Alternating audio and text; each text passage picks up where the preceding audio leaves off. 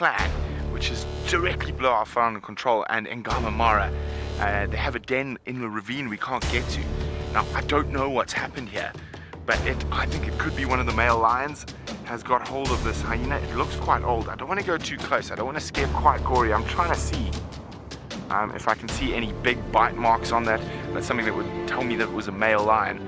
Now, I'm surprised that there aren't any other hyenas here yet. I think this hyena did exactly what I did.